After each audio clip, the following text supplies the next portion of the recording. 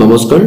advance মেথছৰ কোনো নতুন এটা ভিডিঅ লৈ তোমালোক সকলোকে আমাৰ চেনেল লেটস এপ্ৰোচ লৈ স্বাগতম জনাইছো আজি আমি এবাৰ হৈ যোৱা প্ৰি টেষ্টৰ কামৰূপ মেট্ৰ' ডিষ্ট্ৰিক্টৰ কোৱেশ্চন পেপাৰখন আলোচনা কৰিম পেপাৰখনৰ এমসিকিউ খিনি আলোচনা কৰাৰ লগতে ডাইৰেক্ট কিতাপৰ পৰা নথকা কোৱেশ্চন কিটাও আলোচনা কৰিব ট্ৰাই কৰিম গতিকে বলা আমি ফাৰ্স্ট কোৱেশ্চনলৈকে আগবাঢ়ো সো এটা ফাৰ্স্ট কোৱেশ্চনটো দিছে যদি a = 1 to 3 আৰু b = 3 4 5 দুটা সমতি হয় তেন্তে এৰ পৰা বিলৈ গঠন কৰিব পৰা সম্পৰ্কৰ সংখ্যা কিমান সো যেহেতু a সমতিৰ মৌল সংখ্যা তিনিটা সো আমি লিখিব পাৰো na = 3 একেদৰে b সমতিৰ মৌল সংখ্যাও তিনিটা সো আমি লিখিব পাৰো nb = 3 গতিকে ইয়াৰ পৰা n a cross b অৰ্থাৎ a cross b থকা মৌল সংখ্যা হ'ব 3 * 3 = 9 লিখা আমাৰ কোৱেশ্চনটো কৰিছিলে এৰ পৰা বিলৈ গঠন কৰিব পৰা মুঠ সম্পৰ্ক সো মুঠ সম্পৰ্ক হ'ব a cross b থকা ঘাত সমতিৰ সংখ্যা আৰু a cross b থকা ঘাত সমতিৰ সংখ্যা হ'ব 2 to the power 9 so 2 to the power 9 টো আমাৰ শুদ্ধ উত্তৰ হ'ব আৰু অপচন 1 সো অপচন 1 টো আমাৰ শুদ্ধ উত্তৰ নেক্সট কোৱেশ্চনটো আগবাঢ়ো নেক্সট কোৱেশ্চনটো কৈছে মান নিৰ্ণয় কৰা আৰু মান নিৰ্ণয় কৰাৰ কাৰণে আমাক দিয়া আছে √-2 into √-3 into √-5 গতিকে আমি তো এনেকৈ লিখিব পাৰো √-2 প্লাস লিখিব পাৰিম i√2 into √-3 প্লাস হ'ব i√3 into আৰু √-5 ৰ প্লাস লিখিব পাৰিম i√5 সো যেটো i into i সো আমি লিখিব পাৰিম i³ √2 √3 √5 এইটা ইনটু কৰিলে আমি পাম √30 আৰু i³ for এনেকৈ এক্সপ্ৰেস কৰিব পাৰি i² into i √30 so i² means -1 into i √30 so এটো হ'ব আমাৰ -i √30 so -i √30 টো হ'ব আমাৰ শুদ্ধ উত্তৰ so অপচন 3 টো হ'ব শুদ্ধ উত্তৰ so next question to regard পাইছো next question ত কৈছে যিকোনো ধৰ্ম অখণ্ড সংখ্যা a, b ৰ ক্ষেত্ৰত যদি গসাউ ab = 1 তেন্তে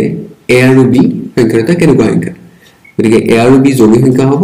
নে অখণ্ড সংখ্যা হ'ব নে পৰস্পৰমূলী সংখ্যা হ'ব নে নিখুঁত সংখ্যা হ'ব এটো সুধিছে যেতিয়া দুটা সংখ্যাৰ গসাউ 1 হয় মানে যদি দুটা সংখ্যাৰ গসাউ 1 হয় তেন্তে সংখ্যা দুটা সদায় পৰস্পৰমূলী সংখ্যা হয় সো আমাৰ অপচন 3 টো হ'ব শুদ্ধ উত্তৰ পৰস্পৰমূলী সংখ্যা option 3 so next question to the আগবাঢ়িছো next question ত কৈছে কি শৰ্তত ax² plus bx plus c = 0 আৰু px² plus qx plus r = 0 সমীকৰণ দুটাৰ দুয়োটা মূল উমৈহতীয়া হ'ব সো দুয়োটা মূল উমৈহতীয়া হ'বলৈ হলে শৰ্তটো হৈছে যে অনুৰূপ সহগবোৰৰ অনুপাত সমান হয় মানে সমীকৰণ কেইটাৰ আমাৰ সমীকৰণ কেইটা দিয়া আছিল ax² plus bx plus c = 0 আৰু এটা সমীকৰণ আছিল px² plus qx plus r = 0 আৰু দুয়োটা মূল উমৈহতীয়া হ'বলৈ হলে ইয়াৰ শৰ্তটো হৈছে যে অনুৰূপ সহগবোৰৰ অনুপাত সমান সো x² ৰ সহগ a আছিল ফাৰ্স্ট ইকুৱেশনটোৰ কাৰণে আৰু সেকেন্ডটোৰ কাৰণে p সো ইয়াৰ অনুপাতটো b/q ইয়াৰ লগত ইকুৱেল হ'ব আৰু একেদৰে c/r লগত ইকুৱেল হ'ব সো আমি যদি অপচনটো মিলাইছো a/p = b/q = c/r so option 3 টো হ'ব আমাৰ শুদ্ধ উত্তৰ a/p = b/q = c/r সো মই ভাবো গোটেইখিনি বস্তু ধুনীয়াকৈ বুজি পাইছে তোমালোকে সো নেক্সট কোৱেশ্চনটো আগবাঢ়ো সো আমি নেক্সট কোৱেশ্চনটো আগবাঢ়িছো দিয়া আছে যদি log 2 = 0.30103 তেন্তে log 0.005 ৰ ভ্যালু কিমান হ'ব সো আমাক দিয়া আছে log 2 = 0.30103 তো ইয়াৰ পৰা আমি উলিয়াব লাগিব যে log 0.005 কিমান হ'ব সো 0.005 টো আমি এনেকৈ এক্সপ্ৰেস কৰিব পাৰো 5 * 10 to the power -3 সো যদি এটো আমি ফৰ্মুলাত ব্ৰেক কৰো দেন পাম log 5 plus log 10 to the power -3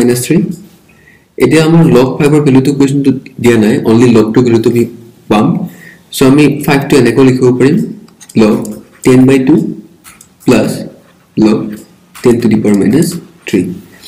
এটা log 10 বারে তো আমি এনেকে লিখিব পাৰিম log 10 minus log 2 আৰু এই ওভাৰঅল ভ্যালুটো হ'ব log 10 to the power minus 3 overall ভ্যালুটো হ'ব minus 3 so to minus 3 হ'ল so next continue কৰিছো equal to log 2 এৰ ভ্যালুটো হ'ব 1 minus log 2 ভ্যালুটো আমাৰ given আছে 0.30103 minus এটো 3 থাকি গল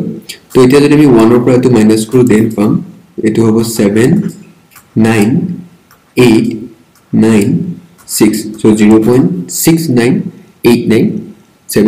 আৰু to minus 0 থাকি গল এতিয়া যদি বাৰ হিচাপত লিখো আমি দেন 3 বাৰ 0.69897 so এটো হ'ব আমাৰ correct option মানে correct answer to এটো হ'ব so option to হ'ব আমাৰ 3 option so 3 bar 0.69897 so next question to leke agbaraisu next question to dise jodi 18cn equal to 18c twice n plus 3 then the n or man kiman hobo so amok dia ase 18cn equal to 18c twice n plus 3 eta ami eta formula jano je ncr is equal to nc n minus r so আমি এই ফর্মুলাটো যদি আমি left সাইডত use কৰো then পাম 18c 18 minus n equal to 18c twice n plus 3 so আমি লিখিব পাৰিম therefore 18 minus n equal to twice n plus 3 so ইয়াৰ পৰা যদি আমি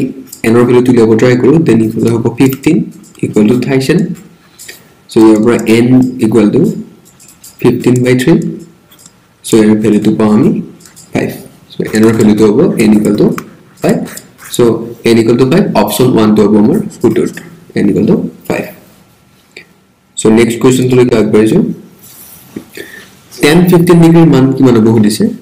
so itu simple question hoy ekebare so tan 15 degree equal to eta 15 to ami enake express koribo paro je 45 minus 30 degree কারণ 45 minus 30 করলে আমি 15 পাবো so এটি এটা simple formula করে গেল যে tan a minus b so এটি হবে tan a tan 45 degree minus tan b tan 30 degree by 1 plus tan 45 degree into tan 30 degree so যদি এটা আমি tan 45 degree আর tan 30 ভ্যালু তো পুট করো দেন এটি থাকিব 1 minus tan 30 ভ্যালু তো 1 by 3 1 plus it will go 1 into 1 by root 3 so it is যদি আমি ক্যালকুলেট করো then result will come root 3 minus 1 by root 3 plus 1 so it will go আমার উত্তর so option 2 to হবে আমার correct option so root 3 minus 1 by root 3 plus 1 so next question to লেখা আগবাঢ়িছো কৈছে যদি মূলবিন্দুৰ পৰা এডাল ৰেখাৰ ওপৰত থকা লম্বৰ নতি আৰু দৃঢ় ক্ৰমে 60 ডিগ্ৰী আৰু 4 একক তেন্তে ৰেখাডালৰ সমীকৰণটো কি হ'ব তো আমাক দিয়া আছে লম্বডালৰ নতি দিয়া আছে লগতে দিশ দিয়া আছে সো নতিটো আমি থিতা বুলি কনসিডাৰ কৰো দেন থিতা দিয়া আছে আমাৰ 60 ডিগ্ৰী আৰু লম্বৰ দিশৰ ক্ষেত্ৰত জেনাৰেলি আমি p সিম্বলটো ইউজ কৰো দেন p ইকুৱেল টু আমাৰ 4 so এটা আমি যদি অবিলম্ব আকাৰৰ সমীকৰণটো চাও দেন অবিলম্ব আকাৰৰ সমীকৰণটো আছিল x cos θ plus y sin θ equal to p কাৰণ যেহেতু ৰেখাডালৰ ওপৰত লম্ব হৈ আছে মূলবিন্দুৰ পৰা সো আমি অবিলম্ব আকাৰৰ সমীকৰণটো ব্যৱহাৰ কৰিব লাগিব সো ইয়াৰ পৰা θ আৰু p ভ্যালুটো পুট কৰিলে আমি পাম x cos θ means 60 degree plus y sin θ means 60 degree equal to p means 4 okay तो इतना যদি আমি x cos 60 ভ্যালু তো চাও then cos 60 equal to 1 by 2 plus y into sin 60 value তো হ'ব √3 by 2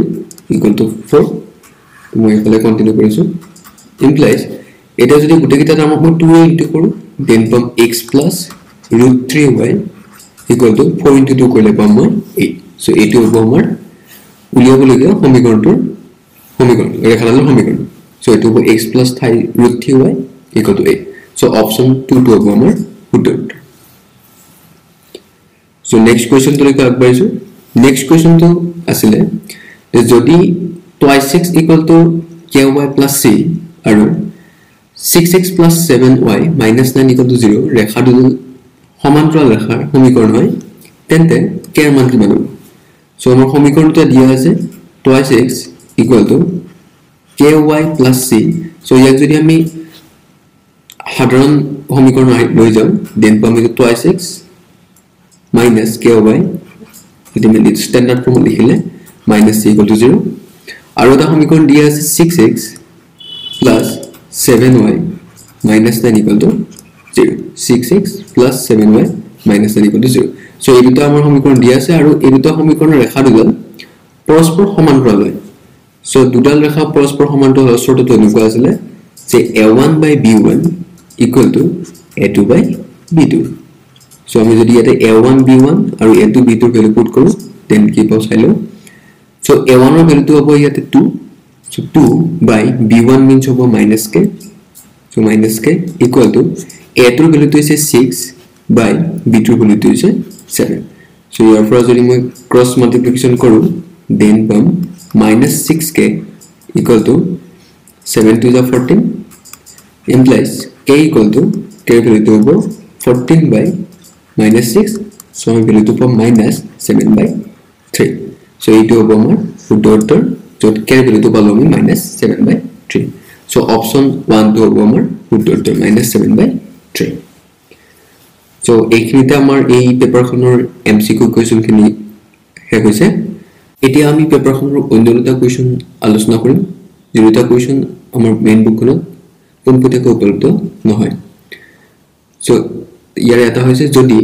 1 minus I alpha by 1 plus I alpha equal to a plus ib তেন্তে a square plus b square মান কিমান so ইয়াতে আমাৰ given কৰিছে যে 1 minus I alpha by 1 plus I alpha equal to a plus ib so suppose it is a number 1 equation এটা দুই পক্ষত সংযুগ্ম হলে আমি পাম দুই পক্ষত সংযুগ্ম লৈ so যদি আমি দুই পক্ষত সংযুগ্ম লওঁ তেনে আমি এনেকৈ লিখিম 1 minus I alpha by 1 plus I alpha whole bar তো সংযুগ্মটো এনেকৈ লিখা যায় তো 1 plus ib bar তো ইয়াক যদি মই বাৰটো দুটাকে দি দিও মানে হৰৰ লব দুটাতে দি দিও দেন 1 plus alpha হ'ব তো আৰু এটো 1 minus alpha equal to এটো হ'ব 1 minus a minus ib so it will be equation number 2 now to here if I continue কৰিছো now 1 into 2 যেটা আমি 1 or 2 into কৰিম আৰু যেটা দুটা সমীকৰণ into কৰা যায় তেতিয়া এটা লেফট সাইড into হয় আৰু ৰাইট সাইডৰ লগত ৰাইট সাইড so ইয়াতে লেফট সাইড আছে 1 minus I alpha by 1 plus I alpha into it is number 2 equation to left side as 1 plus alpha by 1 minus alpha equal to number 1 equation to right side as a plus ib and number 2 equation to right side as a minus ib so here যদি আমি left side to solve then 1 plus I alpha cancel যাব 1 minus alpha cancel যাব so ইফালে only 1 থাকিব আৰু ইয়াতে হ'ব আমাৰ a plus ib whole into a minus ib so a square minus b square so a square minus I square b square so here 1 equal to a square plus b square so our question to khudisile a square plus b square value kiman so a square plus b square value hobo 1 so eto hoise amar correct answer so we last question to look at version last question to koise je n or ক্ষুদ্রতম ধনাত্মক অখণ্ড মান উলিওৱা যদি 1 plus I by 1 minus I whole to the power n equal to 1 so mag dia ase 1 plus I by 1 minus I whole to the power n equal to 1 eta bracketor bitorat moi horar log dutake 1 plus I re into korisu 1 plus I into 1 plus I to whole to the power n to thaki jabo equal to 1 to tolot amar ahibo 1 minus I whole into 1 plus I to 1 square minus I square aru upor thakibo 1 plus I whole square whole to the power n equal to 1 so next if I continue korisu implies তো এখানে যদি মই 1 plus I whole square ভাঙি দিওঁ then will become 1 square plus I square plus 2I আৰু তলত থাকিব 1 plus 1 equal to 1 এফালে to the power n থাকি যাব implies এটো I square 1 cancel যাব কারণ I square গুলো তো -1 পাম so 1 to cancel যাব এটো থাকিব 2I by 2 whole to the power n equal to 1 so ইয়াৰ পৰা আমি I to the power n equal to 1 পাম so আমি এটা চেক কৰিব লাগে n ৰ ভ্যালুটো কিমান হ'ব যত I to the power n equal to 1 হ'ব লাগে so যেতিয়া I power আমি ৰাখিম যেতিয়া আমি I power 4 ৰ গুণিতক হিচাপত ৰাখো তেতিয়াহলে তাৰ ভ্যালুটো সদায় 1 পাম অৰ্থাৎ n ৰ ভ্যালুটো অৰ্থাৎ n টো এটাকে n equal to 4k যত k এটা অখণ্ড সংখ্যা যত k এটা অখণ্ড সংখ্যা কারণ আমি যদি চাও I to the power 4 year value 1 পাম I to the power 8 year value 1 পাম I to the power 12 year value 1 পাম সো আমি দেখো যে I power যেতিয়া 4 গুণিত হয় তেতিয়া তাৰ ভ্যালুটো হয় 1 হয় সো n ৰ ভ্যালুটো কি হ'ব এতিয়া মানে n ৰ r টো হ'ব 4 কেতে সো যত k এটা কিন্তু অখণ্ড সংখ্যা সো এতিয়া আমাক কোৱেশ্চনটোত সুধিছে n ৰ ক্ষুদ্ৰতম ধনাত্মক অখণ্ড মানটো কিমান হ'ব সো যদি k ৰ ভ্যালুটো মই 1 পুট কৰো দেন n ৰ আমি ক্ষুদ্ৰতম ধনাত্মক মানটো পাই যাম সো n equal to হ'ব 4 into 1 that means 4 সো এই ভ্যালুটো হ'ব আমাৰ ক্ষুদ্ৰতম অখণ্ড ধনাত্মক মান ঠিক আছে so n equal to 4 to হ'ব আমাৰ এই কোৱেশ্চনটোৰ কাৰেক্ট আনসাৰ সো আজিলৈ ভিডিওটো এখিনি আছিল সো পিছলৈকে আমি নেক্সট ভিডিওত বেলেগ এখন ডিস্ট্ৰিক্টৰ কোৱেশ্চন পেপাৰ আলোচনা কৰিম ওকে ধন্যবাদ